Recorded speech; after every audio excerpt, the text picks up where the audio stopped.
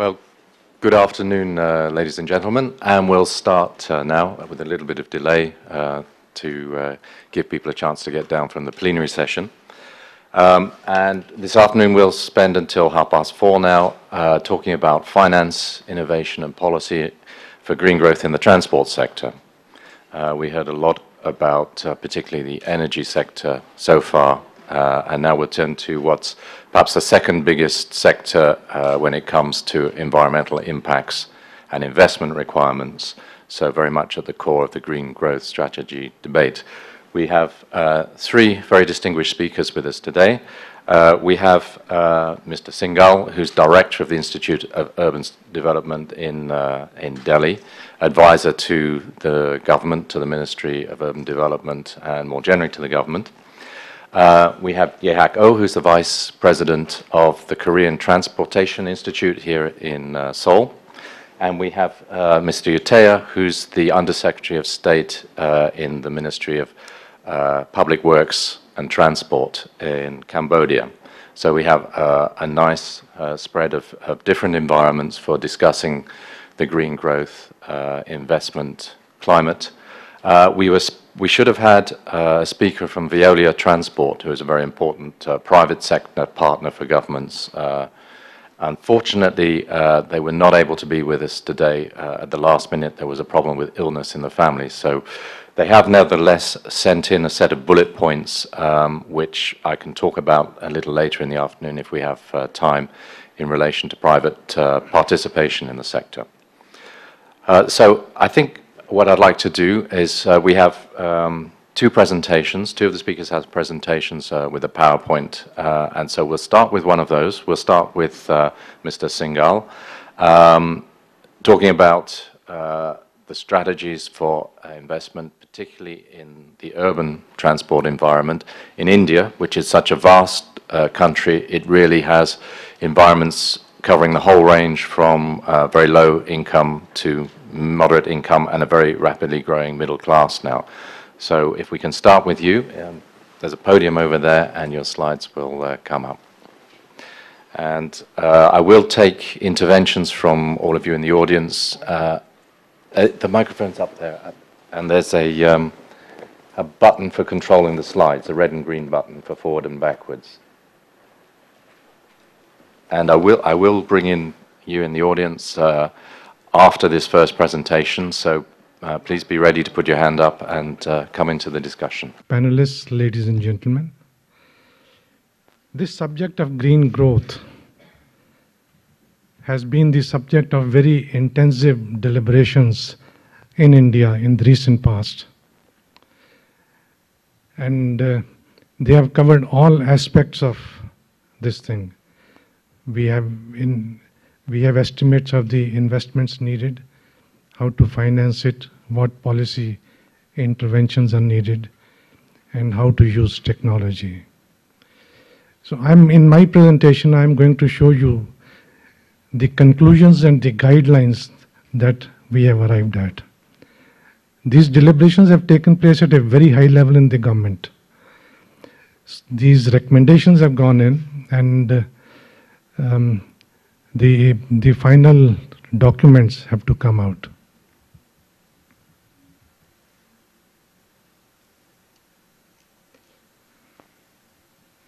And as Stephen said, I'm going to be speaking only on urban transport. Before I get into those initiatives, I want to list out the 4 steps which the Government of India has already taken in this direction. In 2005, the Urban Renewal Mission was introduced because development of cities was lagging.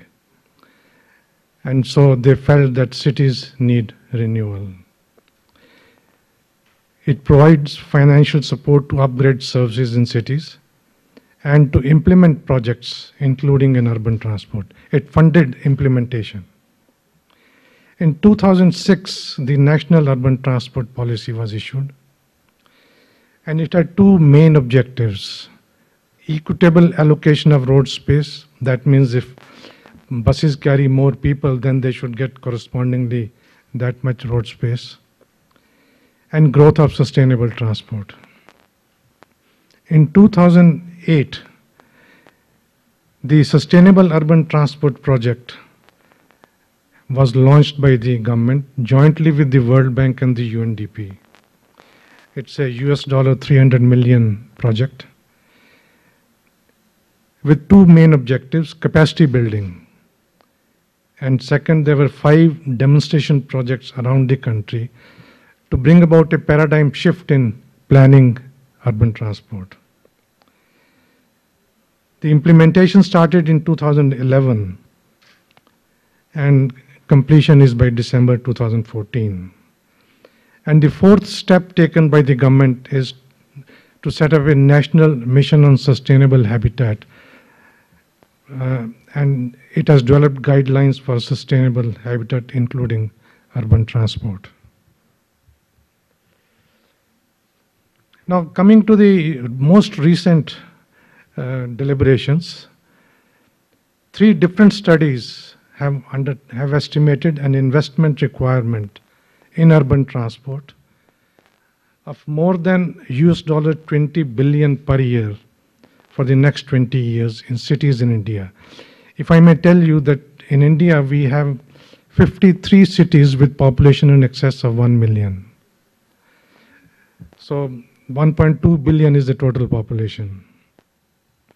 Now this investment is more than the investment needed in all other urban services put together, including housing. Roads, of course, take away most of these investments, 70 to 80%, because there's a huge deficit in roads. Out of this investment for roads, 20% is earmarked for creating facilities for walk and cycle. Public transport requires about 20 to 30%. And about 2% is for staffing, capacity building, and technology.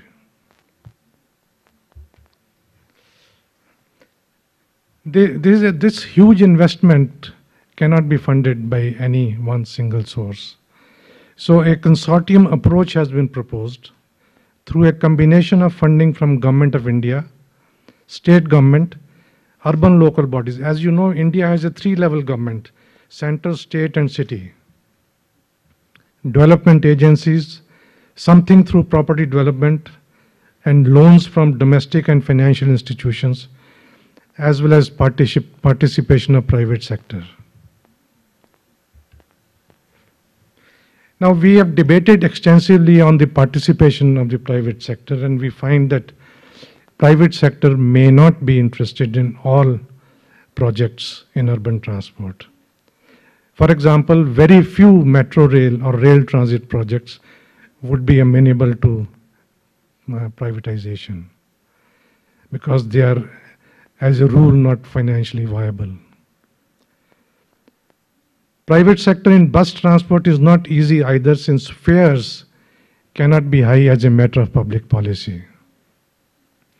Some of the areas where private sector intervention is possible are listed at the bottom: ITS, Intelligent Transport System, automatic fare collection systems, scientific vehicle rickshaws and auto rickshaws, public cycle sharing system, maintenance of roads and infrastructure, and bus stations, depots, terminals, and workshops. We have also developed the financing model for each component of urban transport. Urban rail transit has to be funded primarily by government, but the door has been kept open if somebody feels that their project can be done on a private sector participation basis. They're free to do so. The bus rapid transit system, city bus service, and the public cycle scheme, and the bus depots, terminals, and workshops. The rule is that infrastructure will be done by the government and operation and maintenance by the private sector. Provisioning, operation, and maintenance. Coming to roads and the facilities for walk, cycle, etc. The infrastructure in existing roads has to be funded by the government, upgrade of the infrastructure, whereas in new roads, this should be done as a part of urban development. we have detailed out how each component of urban transport has to be funded and what percentage by each. And this is the total estimate for contribution by different. As I said, there is a consortium approach. Who contributes how much? If you look at the first two items, central government and state government development authorities, you will see that 50% of the funding has to be done by the government. And the balance is by the private sector and debts, etc.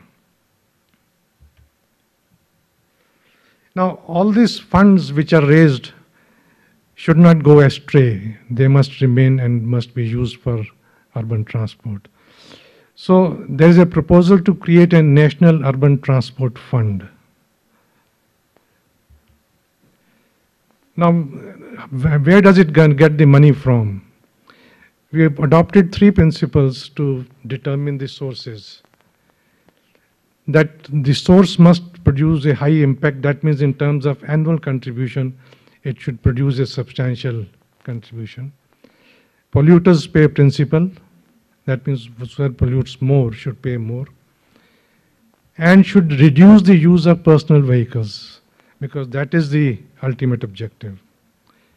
And the three sources which qualify are a green surcharge of ₹2 on petrol sold across the country. Diesel was not considered because it is used for purposes other than transport. A green cess on existing personalized vehicles, an additional 4% of the vehicle's insured value. And urban transport tax on purchase of new cars and two-wheelers, 7.5%. And on diesel vehicles, 20%. You'll see that these three sources generate enough funds to meet the investment requirements. Even though the green surcharge on petrol is very small, the other two sources are very big. And they fully cover the investment needs of urban transport. It is not enough to say where do you get the money from, but the process of collection has to be also firmed up.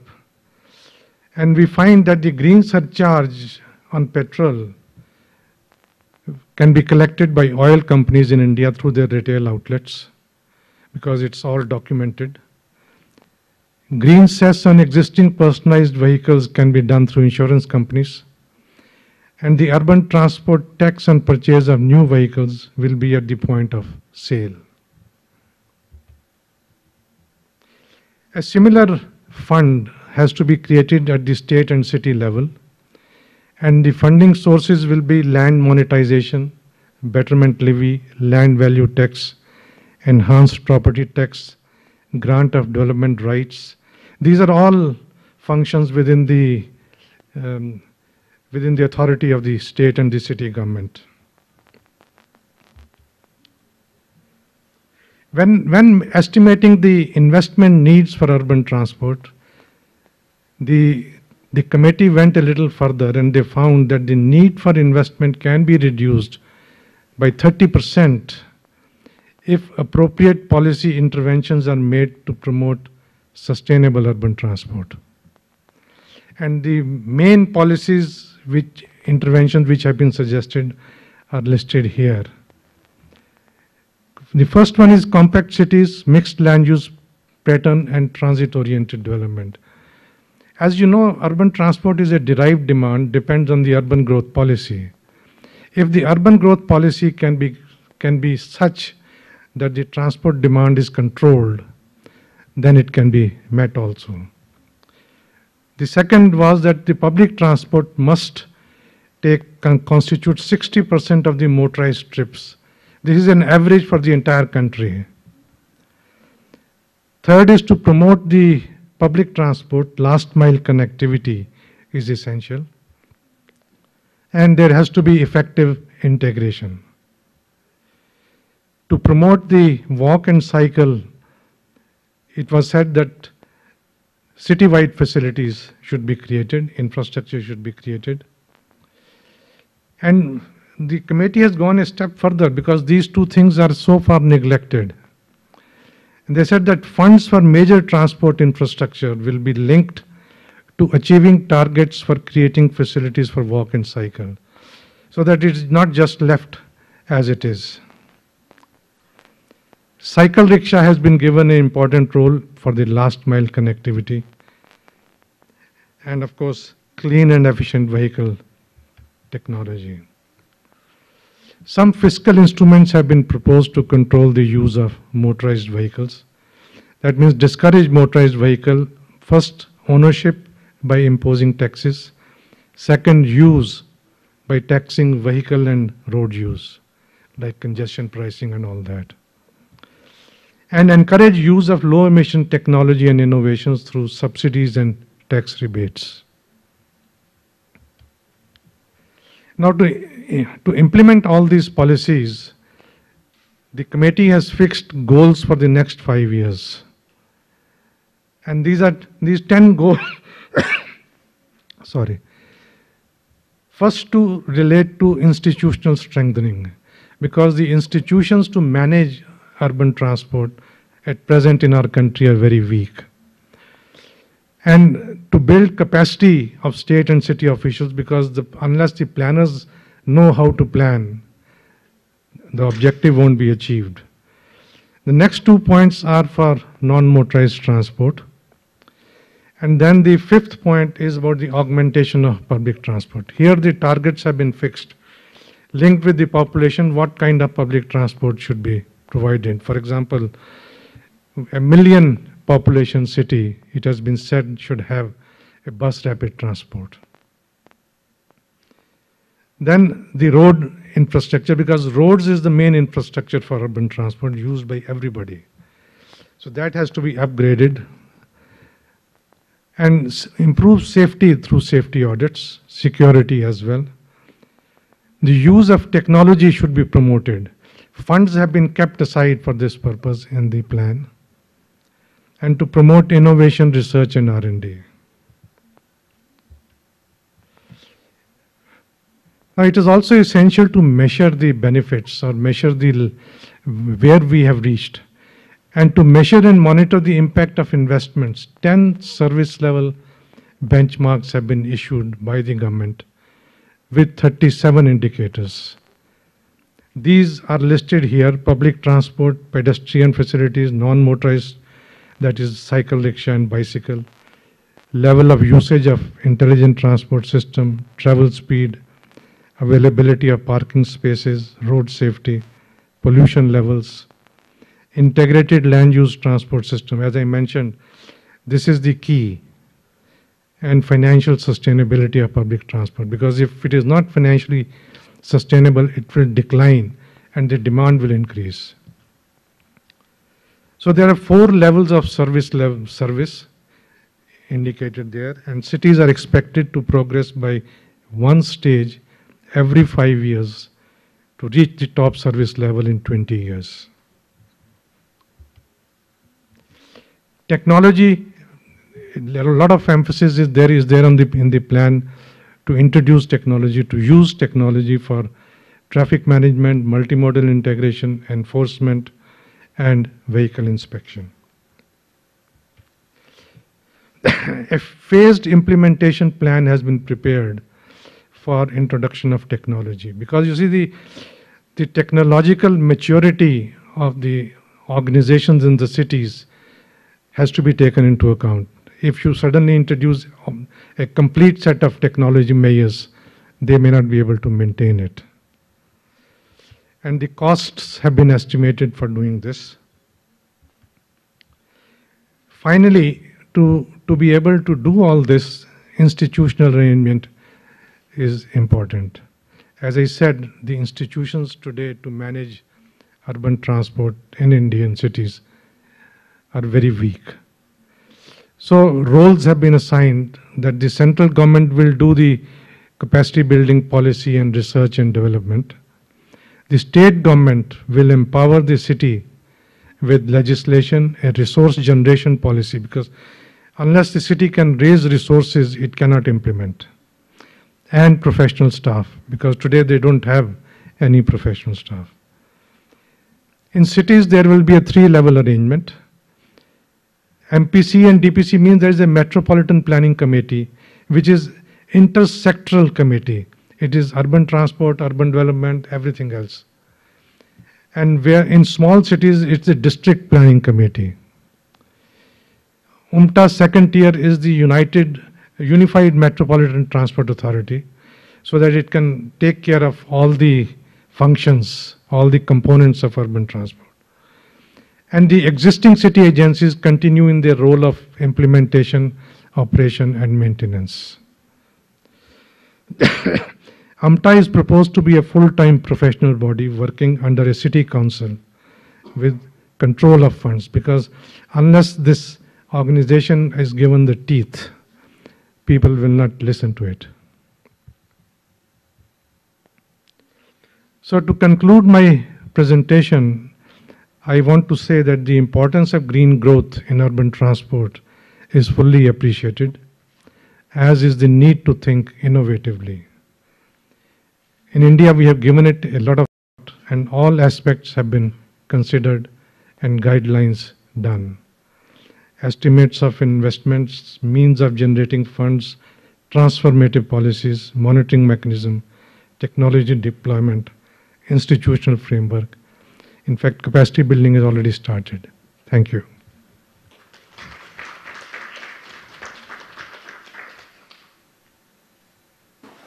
So thank you very much, Mr. Singhal. And as he takes his seat, can you just give me an indication of how many people would like to come in with questions or comments and so on in response to that presentation? So we have one there, and well, we've got a couple. Okay, good. I think the first thing to observe is that you've presented a really model plan for how to go about greener growth in the transport sector in the urban environment and how to finance it. And I just wanted to ask how much is still at the planning stage and how much is actually happening, and starting with the financing. You talked about 3 new taxes, and for anybody that didn't get it, assess is an Indian word or it was a British word, but the Indians keep it and the Brits have forgotten to use it, which means a tax. So that's a tax on the purchase of new vehicles. So I wonder if the cess and the other 2 taxes are introduced now or are still just an idea. Now these inputs, these sort of recommendations or proposals were prepared by a committee appointed by the government on urban transport. And these inputs have gone into 2 main policy reports. One is into the 12th 5-year plan. In India, we have the planning is all controlled under 5-year plans, and this is the 12th 5-year plan which has just started. So these inputs have gone into that. The final document of the 12th 5-year plan has to come out. So hopefully a lot of this will be there in that plan. The other committee was the National Transport Development Policy Committee, which was required to lay down policy for the next 20 years in all sectors of transport. And this recommendation has gone into that, and that final document is nearing completion. So at this stage, you can take it, it's a plan, it's a proposal, and we'll have to wait and see how much of it comes out in the final documents, and then implementation starts.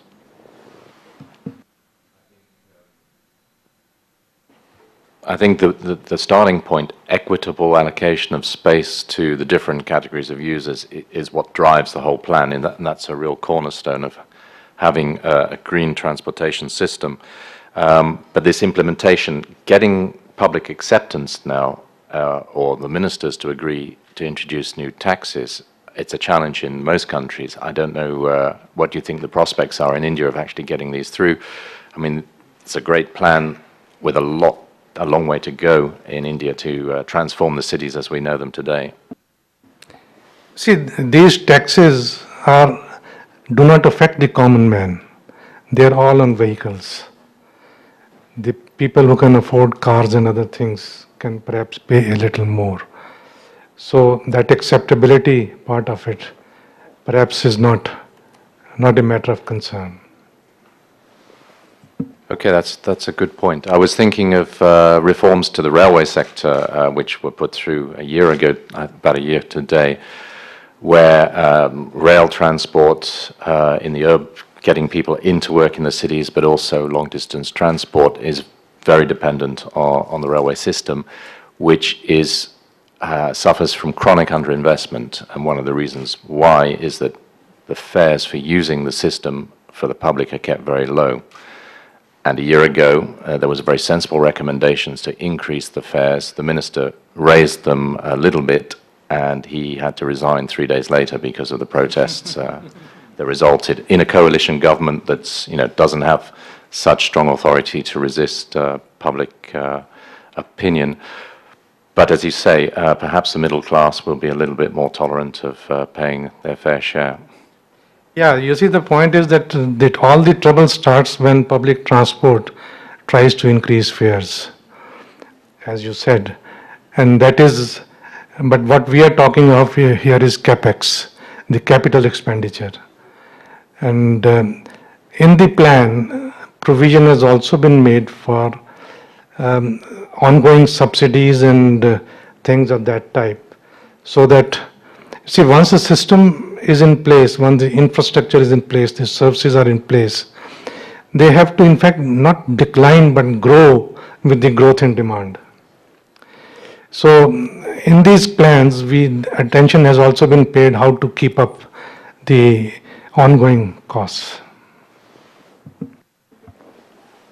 And yes, you brought us on to the remarks that you made that you see the public finance as taking the majority of the share of investments in the transport sector. And I think that's not just true in the urban environment, but across the board, because of the need for ongoing subsidy and the increasing financing need in something like a railway or an underground railway. And maybe I could just use that to bring in one or two of the points that Veolia would have made today if they had been able to be here, because I think they would have taken issue with you there, because their business model depends very much on private sector investment into transport, both in buses and metro railways, within a framework that works for them, the framework set by the government.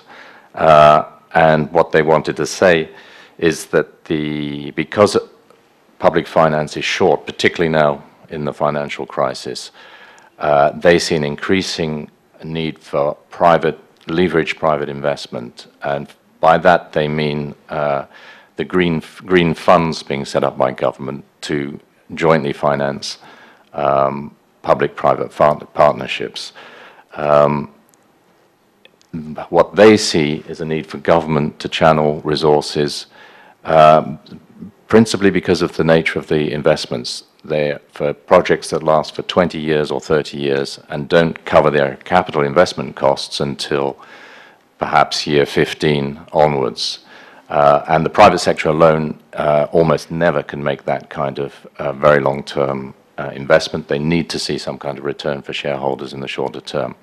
So the government then has two options: to put in a capital subsidy, so come up with some of the cash for the investments at the beginning, or commit to quite a high level of ongoing annual payments to the project over time.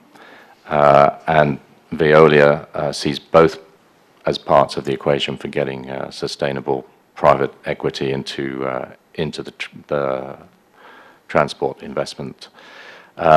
They also discussed government needing to do something about various risks involved with this kind of investment, covering the revenue gap, as I said, covering currency risks, covering project risks, and particularly addressing revenue risks.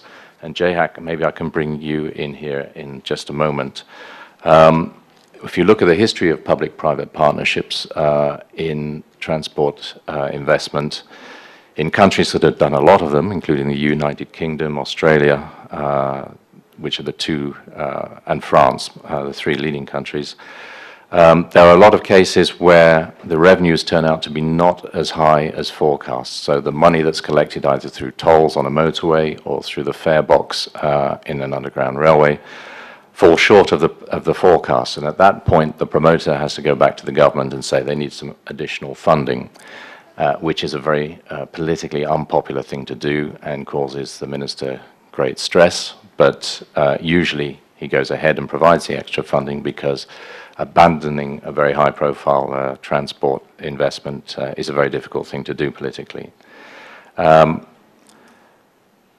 So I know there's been quite a bit of controversy over the way governments guarantee revenue payments to private investors in Korea and JHAC. Is there any insights you can bring to the Korean experience of what's the future potential for using this kind of investment instrument? I think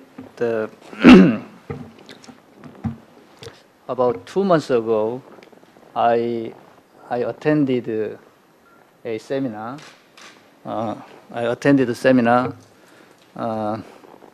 Where the KDI, the researcher, presented about some experiences and the guidelines from the Korea's the PPP related.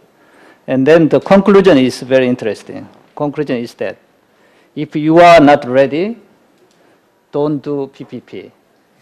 That is his recommendation. Means the PPP project is very complicated process. If the preparation, negotiation systems is not ready for implementation, for execution, and then it is a very risky process, and then eventually it will go into some chaos or some public debate, public opposition, etc., etc. Same now happening, already happened or is happening now in Korea. And then actually I think one of the biggest problem is the short of revenue than expected or to be forecasted. And then I think we think first thing is either government or private sector or local government or the public, they have to understand, they have to know what is the true, what is true. But interesting is nobody wanted to talk about the truth, and then everybody avoid truth. You see, escape truth, something like this. So I think it's the most important thing is transparency. I think in order to overcome the problems, obstacles of PPP, we have to make system transparent. That is most important, I think.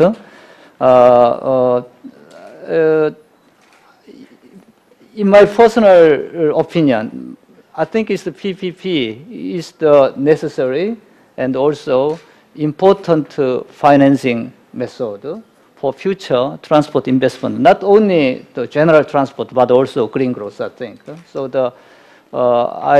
we still PPP is under severe criticism, but I think there is a long way or quite promising the future for PPPs for the transport investment in the future, I think. Well, I think Veolia speaker, if he was here, would definitely agree with you on that. I think the difficult thing is that investors, not so much the banks giving short-term loans and getting their money back quickly, but long-term investors that put equity into investments, the kind of pension funds, insurance funds that were being talked about in the session, the plenary session just before, they see infrastructure as already a risky investment, even conventional infrastructure, never mind more green growth-orientated infrastructure that may involve electric vehicles, novel technologies, and so on. And they need some kind of government guarantee on the revenues they'll get back if they're to put their money into this even riskier category, which is green growth. So I think what we can take away from that is that there's a potential for private equity to come into green transportation infrastructure investment, but under a transparent, as you said, JHAC, framework of the government that makes it very explicit what they're going to cover. And they have to sell that to the electorate, because if things go wrong and they have to refinance and it costs a lot more than originally foreseen, the electors are not very tolerant of that happening unless they've already bought into why are we doing this in the first place. So I think there's a big effort the governments have to make to put over what they're trying to do in getting private equity into the transport sector. It may be much trickier than with solar panels or wind farms, but even there we've seen as feed-in tariffs have been scaled back, a lot of controversy as companies go bust. What should government do? Should it carry on subsidizing when it's short of money because of the financial recession? Yeah, it's not easy. But perhaps we can come to the two questions that we had. Nope, you're... I'm sorry about that. Okay, well, I'm sorry to have stolen what you wanted to say. Did anybody else want to come in? Yes, over here. The microphone's just coming. My name is Mahoshi. I'm from the National Treasury in South Africa. I just wanted to ask Mr. Singhal regarding the urban strategy that you say is under discussion. I hear you focusing a lot on road transport. You're focusing a lot on road transport. I wanted to find out whether the strategy encompasses the other sectors, rail being one of the sectors, because the one thing that we experienced in South Africa is that for a number of years, focus was very much on road transport, and the incentives that were provided were mainly towards lowering the costs of transportation. But what was ignored was the capital expenditure, I mean the maintenance of the roads. And as a result, because that's where the incentives were, a lot of transportation moved back to the roads. And there was a lot of pressure on the roads as a result. And now it's only now that government is looking at rail transportation, particularly for urban transportation, to try and minimize the impact on road transportation. So I just wanted to find out from your side whether you're only focusing on road transportation. And I think the question for the moderator, I don't know, when we talk about green transportation and looking at the private sector coming into green transportation, what will bring the private sector in there? Because I don't know, outside walking and creating walkways, what else do you do that will attract private sector investment? We are having challenges, and you're quite correct, that in the long term with for example, PPPs in transport, is that you have a revenue gap that you need to fill because tolls are not adequately able to cover that. And we find that because, and for most developing countries, you do not have a regulator per se, independent regulator for transportation, then it becomes a tussle between policy and the private sector in terms of how do you match that. And the question is, where do you provide the incentive? Is it to the people, or is it to the private sector? And that is where we are in South Africa, as an example, with tolling in the road transportation.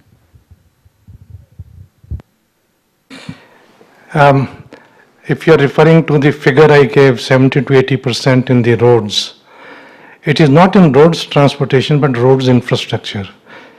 As I said, there is a huge deficit in the roads in our cities. The committee estimated the deficit as 50 to 80% in the existing road network. The second thing is that the balance 20 to 30%, which I said is for transportation, it has both road and rail transport. Now you have to look at it from the point of view of the number of cities that need in India. We have got, as I said, more than 50 cities with a population in excess of 1 million. And out of that, maybe there are 5 or 6 cities only which can support rail transit. Others are smaller cities. The smaller means about 1 million population. And they cannot support rail transit. So that is why you find that some distortion in the figures which I projected. In looking at it for all cities in this thing. And if I may add, not on this one, but another comment on the question of subsidies. We have developed a gross cost model to introduce bus services. Now let me explain that, because the objective is to promote public transport. And public transport can be promoted only if it provides quality service.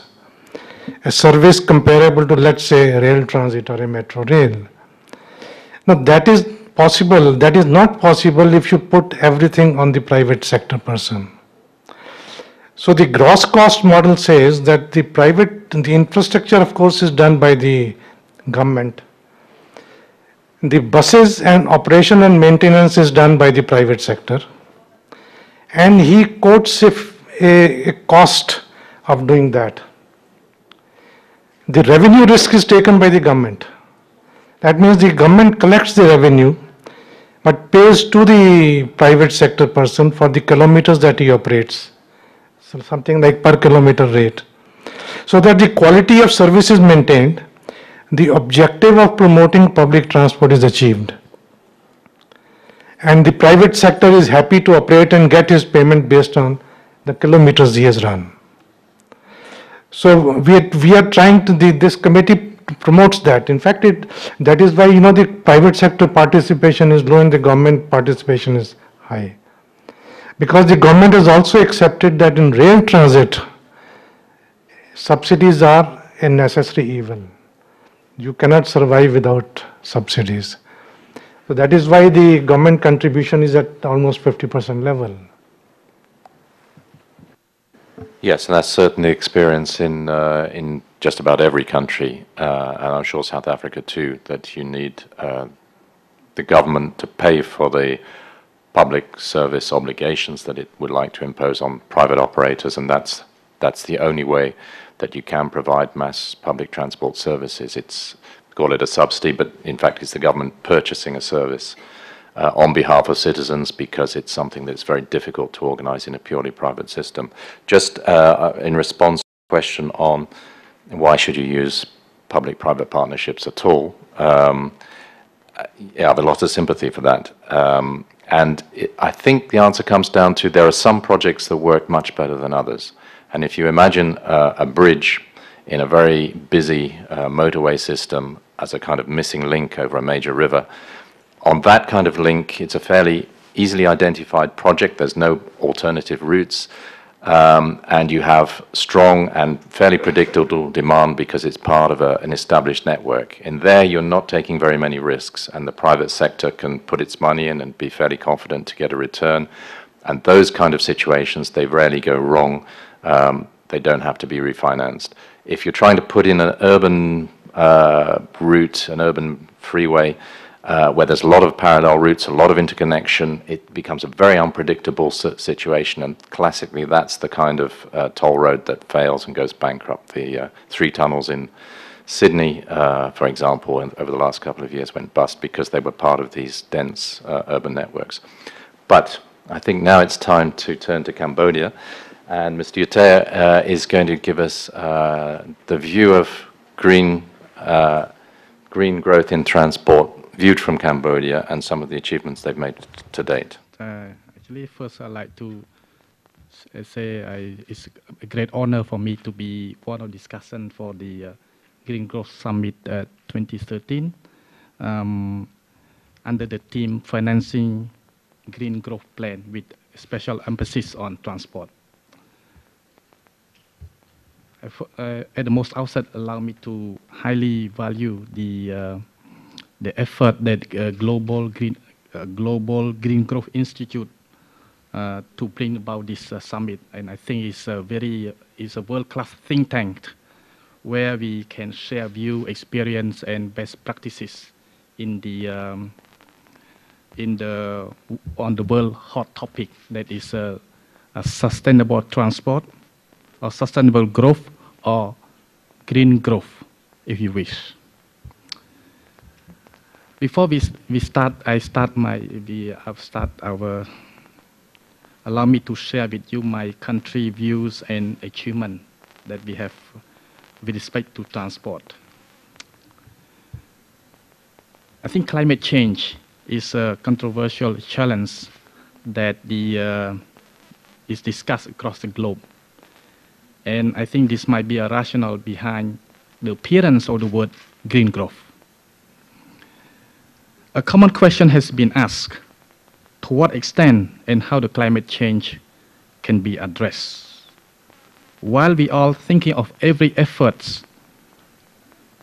we should pursue to reduce CO2 emission exposure into the atmosphere, transport accounts for 23% world total emission, as you already know. And many governments committed to reduce by 50% by 2050. So what, how, and who should do about it? The government plays a leading role, I believe, in this aspect. They can issue pragmatic and realistic policy, rule, and regulation toward that. Many governments have done so. I believe Cambodia has done its part. They're promoting public transport, the use of ITS, building an integrated road network, applying high standard CO2 emissions, introducing tram or metro, encouraging the use of environmental friendly vehicles, including waterway transport. Further, they establish strong policy framework that prioritize sustainable development projects and programs, including national funding program to implement. They attract private investor financing by ensuring viable regulatory and legal environment, appropriate design and structure of market, and long-term incentive for private investment. They provide technical training, knowledge resource, and policy guidance to local community to build the capacity for impact bias analysis at the local level, thanks to their political will and commitment. Regrettably, this only exists in some countries, not all, depend on their economic circumstances. So the question is being asked, how to help those countries who have not done so to have low CO2 emission policy apply?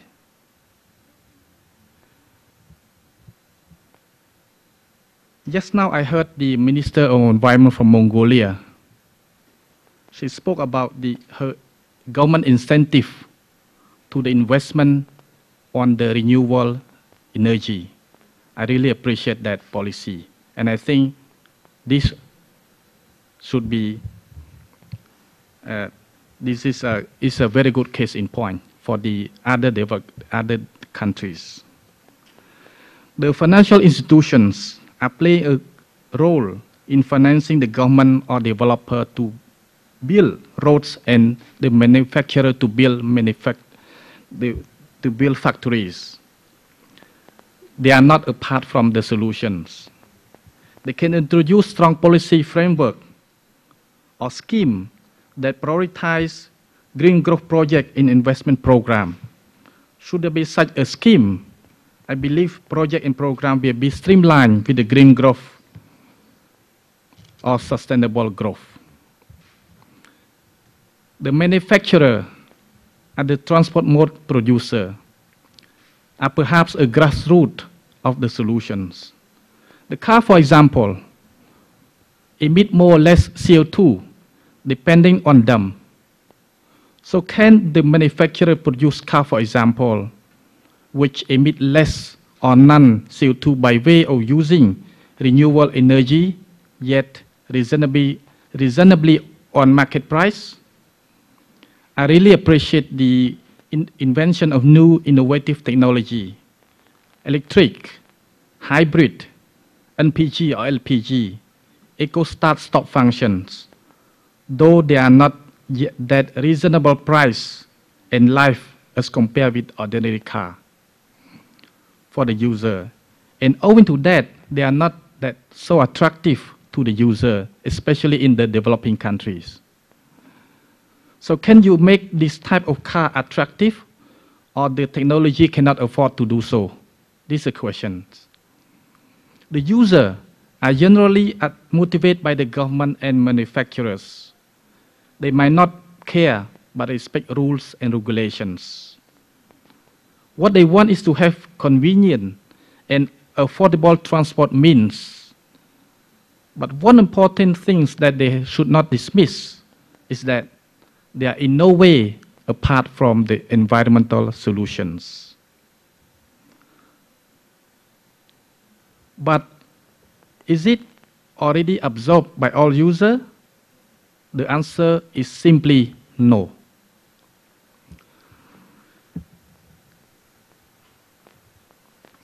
Last year, I met a friend of mine.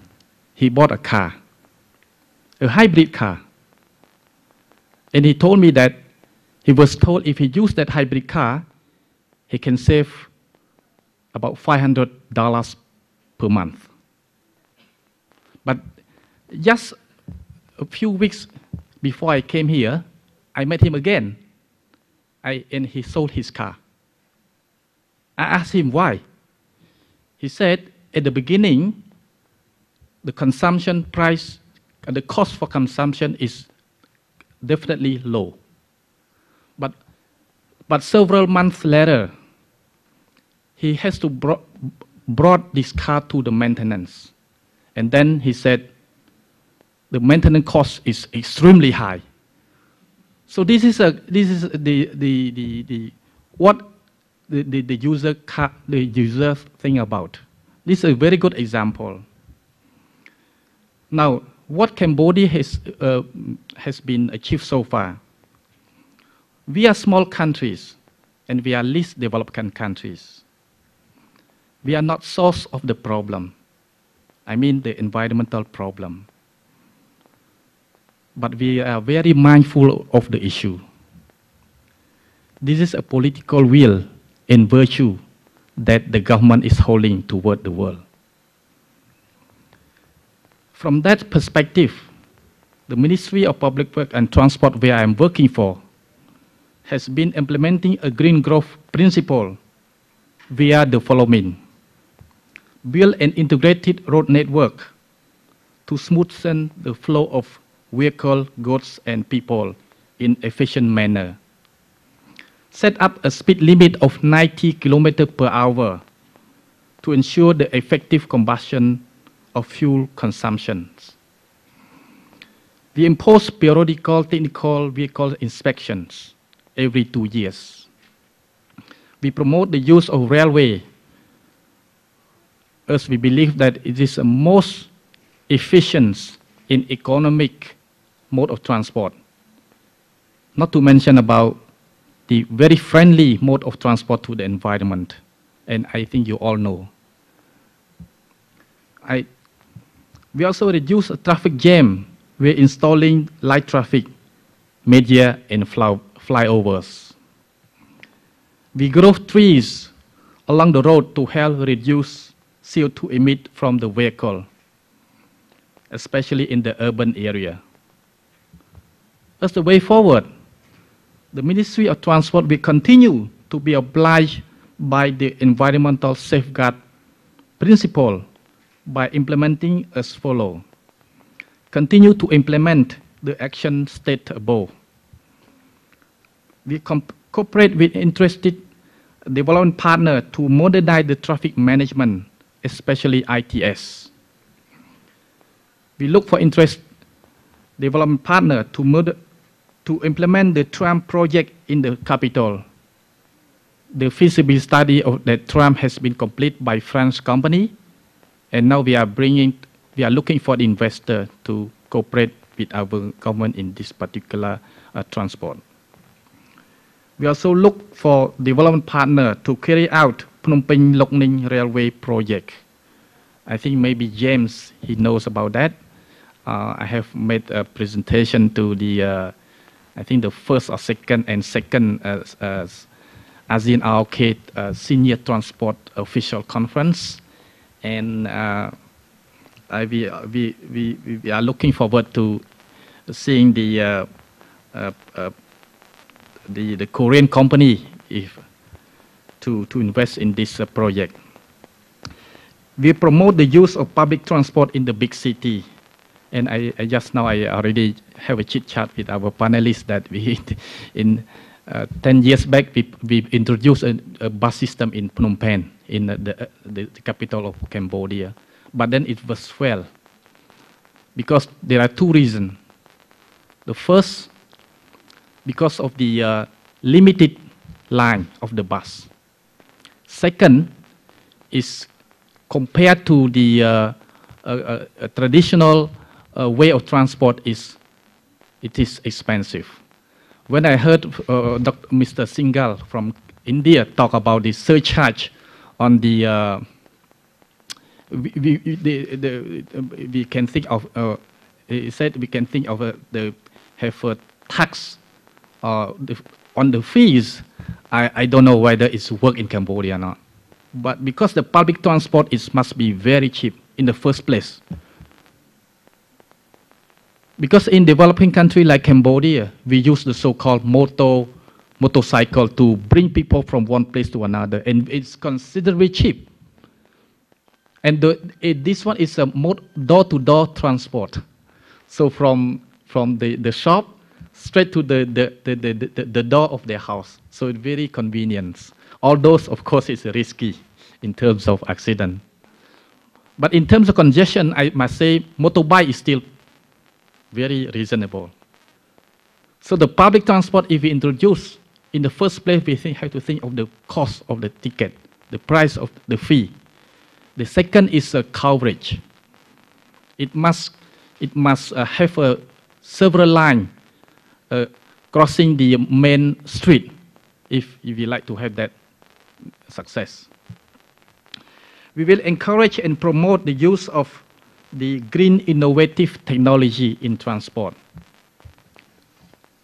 We will promote and encourage the use of waterway transport between city and city, especially those which are along the Great Lake and the Mekong River.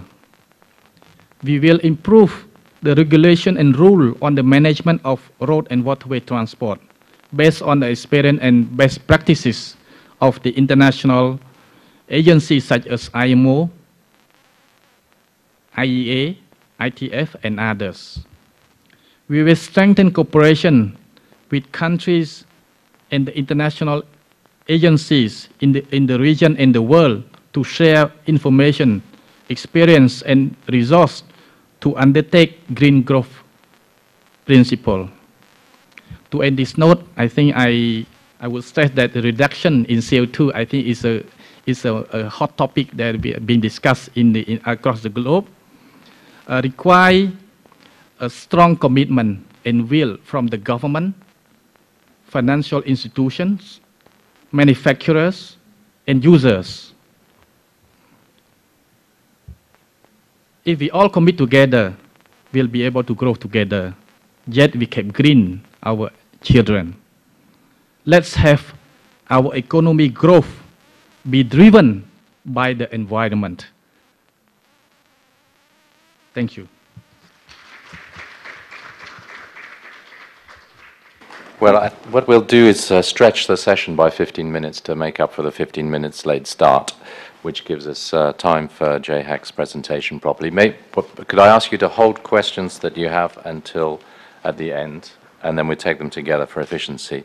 And I think one thing that we picked up from that presentation is that green growth in transportation also needs to include clean motorcycles as probably a very important part of the equation, something that's often missed. So Jayhak, over to you to hear from a country at the other end of the spectrum on the technology aspect,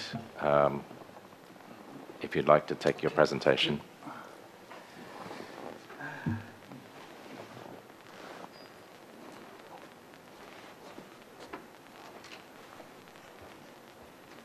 Okay, good afternoon. I think we don't have much time.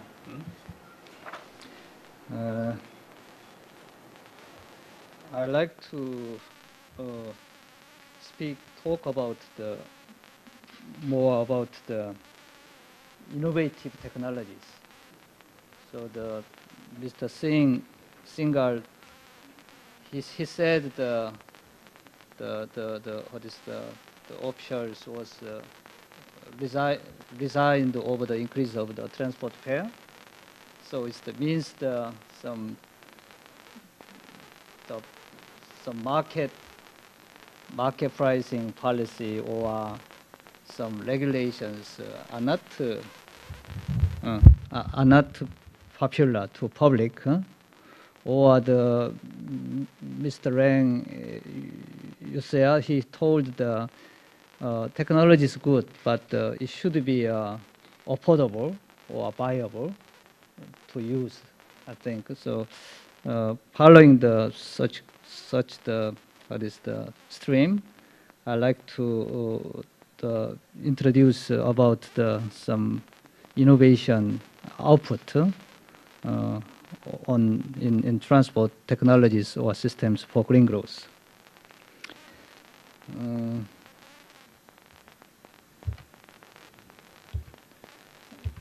As you already know very well, the ultimate goal of green growth is to promoting economic growth at the same time the environmental conservation by creating new growth engines such as the green technologies and industries, and also contributing to global greenhouse gas reduction effort, basically. So here we say the new growth engines, but green technologies and industries. But usually when we say new growth engines, that is only for the developed countries. I don't think so. So we may also develop creating some technologies or growth engines useful for developing countries as well.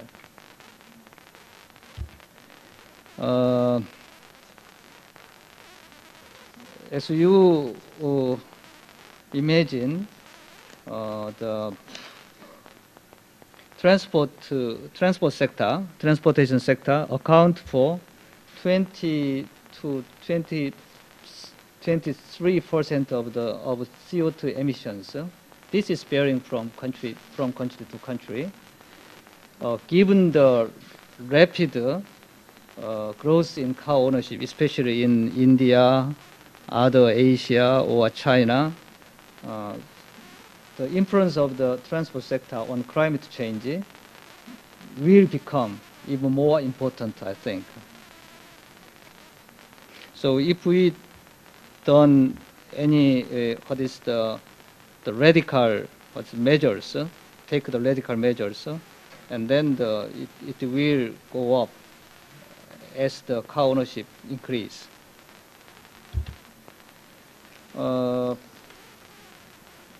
Among various, there are various measures already, like as introduced by Mr. Singhal.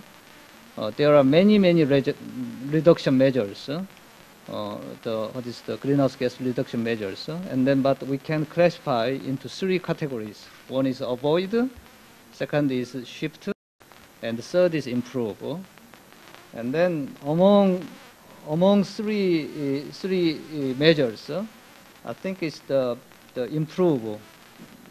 Improve is mostly expected to make the high contribution to CO2 reduction. Improve is especially related to technologies related to improve the fuel efficiency, green vehicles, and also the eco driving is a big area for the high impact on CO2 reduction. Let us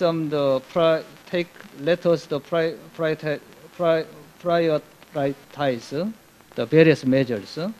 One is the public x-axis represent the public compliance, and the horizontal axis is the cost and efficiency. If you see these tables, the technology-assisted measures are also usually characterized as high compliance. In other words, they are more socially acceptable, can be implemented without big public opposition. So if you impose technology-driven measures, you are not necessarily to resign because of the public opposition, you see? So here is the high public compliance is the eco driving, is the low cost, high efficiency. For low cost, low efficiency is the ITS, still very good. But high cost, high efficiency is the improving fuel efficiency, promoting green vehicles. As Mr. Lang mentioned, this is very expensive area. And the high cost, low efficiency is the biofuels. I'm not going to much explain about this. This is the technology evolution, going back to 19th centuries. As you see here, looking back on the history of the transport evolution since the Industrial Revolution, we can identify by chance, 50-year cycles in new innovations to the transport systems, starting with the canals, peak in mid of the 19th century, and then railway, and then road, and then airplane. And then what is the next technology, what is the innovative transport system which is governing next 50 years? We don't know yet. Maybe high-speed railway or some electric vehicles, I don't know. But I showed this graph to somebody in World Bank, and then some very famous railway expert told me, railway is coming back. So railway is not old technology, he said. Okay, we can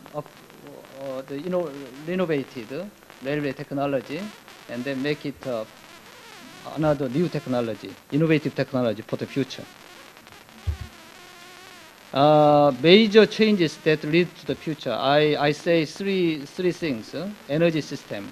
Energy crisis and climate change is important as we gather today. Urban structure is also very important because of the rapid urbanization, high density urban development. Also technology convergence, IT, vehicle, the infrastructure. The convergence is very important. I'll introduce some interesting 7 research outcomes for the green transport. Actually, most of them are studied by the Korea Transport Institute, but these technologies is just the output of the research and development. It's not implemented yet. So we can just taste what is the innovation, future innovation in transport systems or transport technologies. I don't say something very difficult or something very big, okay? just small things, but it might be very useful for our daily life, daily transport systems, activities. First one is the BRT with online electric vehicles.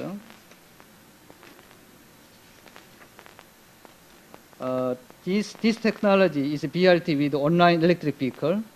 The bus rapid transit, the BRT, is powered from the underground power lines, and the battery capacity reduced to 1/5. Usually the electric cars are having troubles with the huge, heavy batteries, battery weight. The construction of power line, road means, on road, is only required on 20% of the entire BRT route.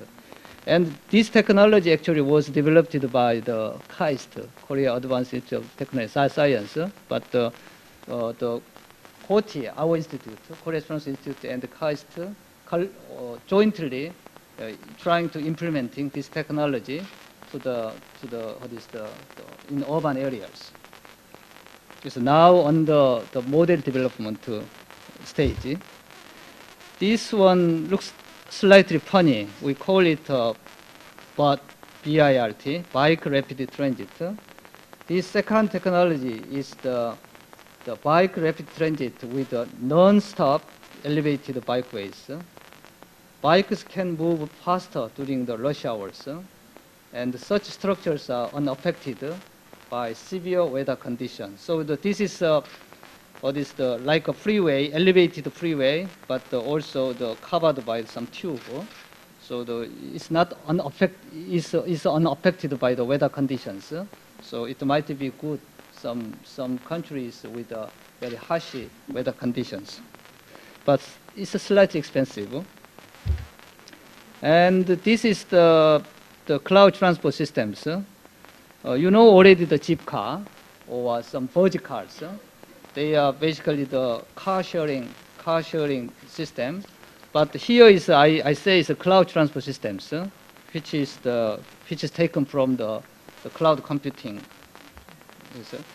And here is the cloud transport. The innovative point of the cloud transport system is to combine car sharing and the public transport systems through the intermodal journey planning or reservation service. So in the 2 or 3 years ago in Leipzig, there was some discussion about the car sharing, but the car sharing means the system of car sharing. Might encourage use more cars, taking out more vehicles into the road. So what here is we just combine the car sharing and the public transport. So cars are take part in what the public transport cannot afford. This is the idea. So I think the car sharing might be more successful, more effective for green growth when it is combined with the public transport more effectively. That is the idea. And another thing is usually in many countries for green growth, the railway investment is quite often encouraged, but railway investment usually very much disturbed by the low ridership. You see, in many countries, even in Korea, we invest railway lines, railway network, but usually it is far, about 20%, maybe 30% of the demand to be forecast. That is a very big social problems, social debate. But so the remedy, the solution for the railway, the short the ridership from the railway investment is is to promote the intermodal interchange or connectivity center, you see. So by the remodeling layout of transport facilities or smartphone-based travel informations or some efficient management of transport technologies. So it's the railway station or bus terminals is very important. So it is very important to upgrade such nodal facilities for higher usage of the main line. And it's the technology-driven eco-driving. Eco-driving, you know already very well. So eco-driving is the very low cost, but it's very effective, high efficiency technology. So it's this technology, eco-driving technology, encourages drivers to practice eco-driving rather than voluntarily cooperation. So if you say, okay, let's do it, but people don't follow it. So it's the technology-driven system is very effective. So this is a low-cost but high-efficiency technology. This technology is the expressway reservation system. This is slightly funny. This technology is to introduce reservation system for expressways. Usually the airline or railway is using based on the reservation system. But why not for the expressways? So we are, with the aid of the ICT technologies, we're trying to introduce express reservation system for the highways, expressways, to tackle extraordinary peak traffic demand for road with limited capacity. So in Korea, for example, some holiday season might be in holiday season, this system might be very useful. But I like this innovation policy system, but strangely, the government don't dare to implement it, basically. And finally, the automated container transport. This is a simple idea. This technology is the automated container transport system with a conveyor system using the linear induction motors. I thought I came to this idea at first. Between the Busan city and the Seoul capital, a lot of volumes of the container trucks are moving every day. You see, so I calculated it's about 200, less than 200 meters headway between the container trucks. So why not use such the conveyor belt systems like this? So we investigated these systems, and then we named it the AutoCon. So AutoCon infrastructure costs less than 1/3 than the railway investment. Also very effective for fuel saving and CO2 reduction as well, I think. I introduced 7 innovative ideas for transport technologies you might be interested in.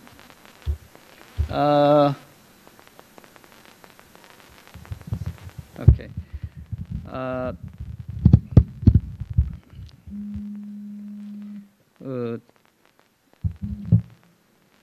I wanted to mention only one point.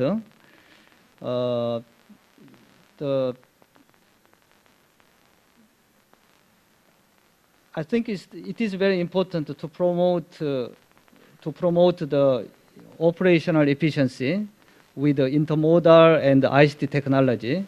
In that sense, expanding BRT network, which is low cost and high efficiency, is very useful, especially compared to railway investment. For developing countries, it might be very wise and clever investment to combine highway construction, highway investment, and what is the bus-based, BRT-based, the public transport systems. You see, and then also useful combined with some what is the operational efficiency improvement with ICT technology. This is I finished my presentation here. Yeah.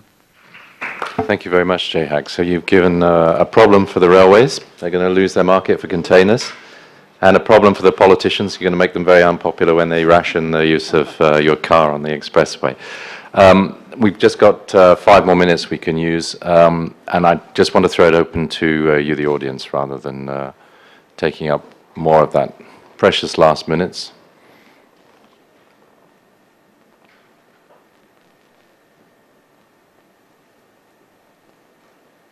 Well, and if you don't, I did have a question I wanted to put to Mr. Utea.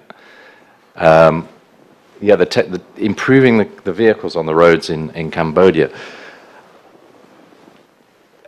Stop-start is I mean, this is a question for Jay-Hak as well, because you put on your graph, you showed that fuel efficiency with conventional vehicles mainly, improving the fuel economy of the vehicles, improving the engines of petrol and diesel, as well as going to hybrids and electricity. But basically, the big savings in CO2 emission are going to come from improvements to ordinary, boring vehicles. Stop-start, though, it's become quite a cheap technology on a European or American vehicle. Seems quite suitable for the dense cities that are developing in Asia in particular. Is it really something that's going to be too expensive for the average Cambodian car purchaser, assuming those guys are actually quite the more wealthy people in the society? Thank you, Steve. Yeah, actually, I can't say the eco stop-start function is expensive or cheap because it just introduced to Cambodia 1 year. But I can see from the story I told you on my friend bought a hybrid car. When it comes to maintenance, I'm afraid it will be very costly. This is a question. So I don't know yet because it's just introduced and no one talk about the problem with this function. But what I really I'm really concerned is when it comes to maintenance, how it will be. So I cannot tell you that it's cheap or expensive in my country, but I can raise. I have an example from motorbike. Actually, the motorbike they have introduced this function already, but the cost of that motorcycle is more expensive than the regular one. I don't know. Maybe the other function they introduced to the new motorcycle type, but one of the new technology introduced is the eco stop and start function, but it costs around $3,000 US per vehicle per motorcycle, whereby the ordinary one costs only $2,200 US, so 800 different. It's a very interesting and difficult market because in India, of course, we had the Tato Nano car introduced a couple of years ago. The most basic, cheapest car you could imagine, very low maintenance costs. You could fix it yourself in your garage. And a complete flop because the middle classes in India didn't want to buy a cheap car. They wanted a more expensive car. So not an easy market, and that's where the private sector really does have the expertise. But even they can get it wrong, as Tata showed. Now slipped from number 1 to number 2 or 3, I think, is in the U.S. the Indian car manufacturers, and the manufacturers focusing on SUVs in India are the ones that are making the biggest profits. Partly because the roads are in such bad condition, everybody wants an SUV to cope with the bad roads, but mainly for prestige and carrying lots of children in the same way that people do in cities all around the world.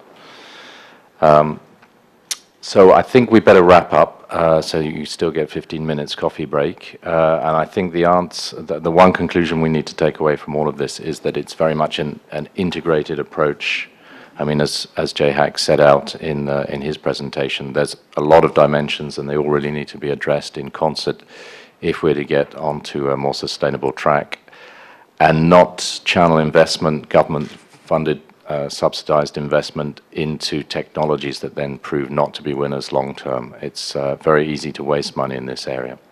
So maybe that's where the public-private partnership comes in, is to working out, using the marketing expertise of the private sector together with the public authorities to channel the public resources into public infrastructure. So thank you for being very patient and staying through to the end. And I'd like to thank all of you to thank our three speakers with a round of applause.